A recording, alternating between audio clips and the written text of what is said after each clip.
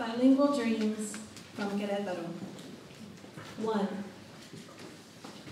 All I want this afternoon is the coolness of the sabana against my cheek as I lie on my bed, looking out the window at white clouds so close in the Mexican sky. I want to reach up, want to touch where they dissipate into blue.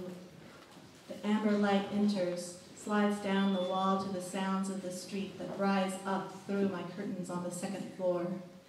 The sounds of cars honking, speeding up, slowing down, the click-click of someone's chanclas slapping the sidewalk pavement, the jingle of a vendor's bicycle bell as he pedals through our colonia, his voice long and stretched. Elote. 2. I reach up for the handle, pull open the door, the hinges call out, cutting through the afternoon quiet. Grandma Ella sits in our living room watching as the world turns, looks down the hallway to where I stand. ¿Qué estás haciendo? She asks. The door closes. I reply, nada.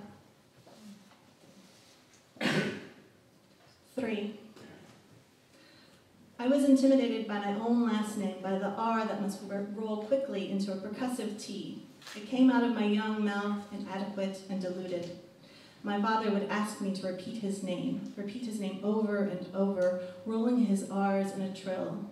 I would try to make my thick tongue light and airy.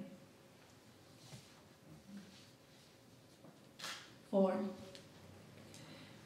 The room is dim, with morning slowly separating the darkness, and you lie with eyes slightly open, hovering in that space between consciousness and sleep, that delicious time when your dreams still linger on your mental palate. You want to savor this morning, that dream, your first in Spanish.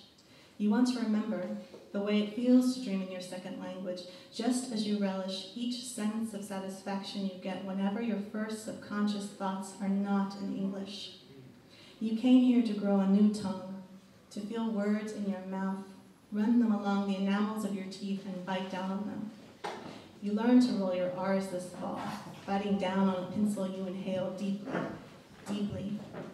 Air, you push air fast against your tongue, using physics to make it ripple, resonate, teaching it to fly.